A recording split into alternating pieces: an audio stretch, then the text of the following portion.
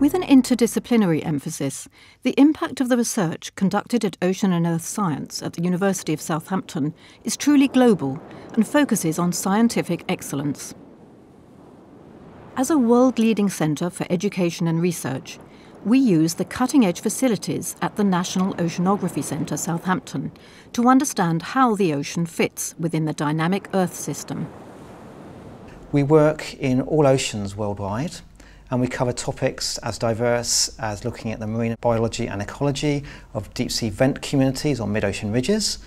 We work on the whole climate system. We study the paleoceanography and paleoenvironments to understand how Earth's climate has behaved in the past and to understand how it might behave in the future. We study the physical oceanography of the ocean basins and the major currents that operate there. We have a large group that work on geology and geophysics, and that research has real impact in the areas of economic geology and the oil and gas industry. These are just a few of the many examples of high-impact research we are successfully delivering.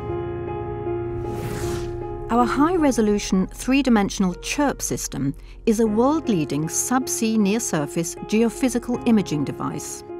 Forensic investigation units, the oil and gas industry, and archaeologists around the world use this technology to identify, analyse and manage objects on and below the seabed. Our research has informed the design and predicted the impact of new sea defences, including storm gates, that will prevent Venice from flooding. This research project is the result of a 15-year partnership with Venice and has worldwide applications for coastal urbanisation.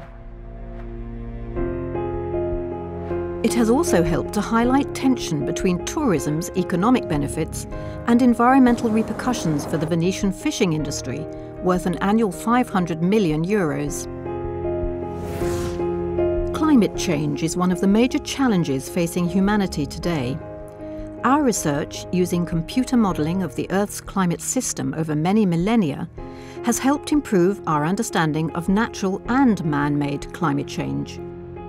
Governments and policymakers around the world rely on these computer models to understand the long and short-term effects on our environment if geoengineering measures are used to counter climate change.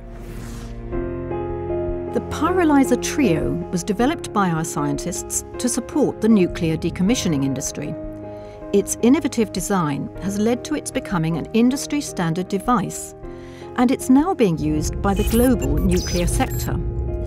The research and efficiency savings from the technology has helped the nuclear decommissioning industry save millions of pounds. Research led by our geologists has resulted in a new scientific understanding of the processes responsible for copper ore formation in rocks. This has provided new opportunities for exploration and greatly impacted the copper mining industry in Zambia. Massive copper deposits in rock strata have been discovered, which prior to this research would have been considered unsuitable for mining.